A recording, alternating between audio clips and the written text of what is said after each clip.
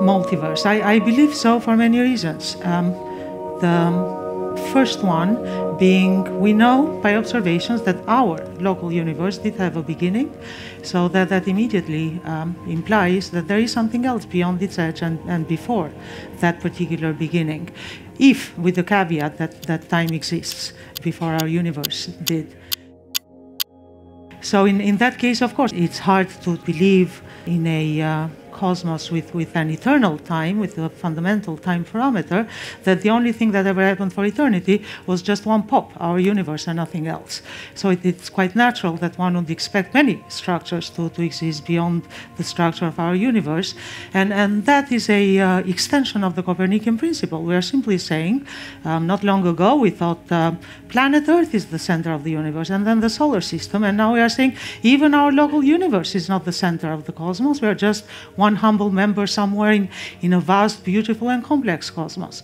So that to me makes sense. The other reason why I, over a decade ago, took this idea of the multiverse seriously is because whenever you probe these questions of the origins, why did we start with this universe?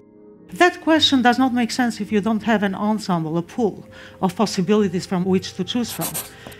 If all I have in my pocket is, I don't know, 10 pounds, then it does not make sense for me to ask what's the probability that if I put my hand in my pocket, I'll pull some other note that is not 10 pounds. Of course, there's a 100% probability that the only thing that will come out is 10 pounds and nothing else. And the same with the universe. If you insist that we must have only one universe, then I do not see how the question, why did we start with this universe, can make sense. And that, if you dig deeper, that really boils down to two very fundamentally different approaches to the nature of our universe in theoretical physics.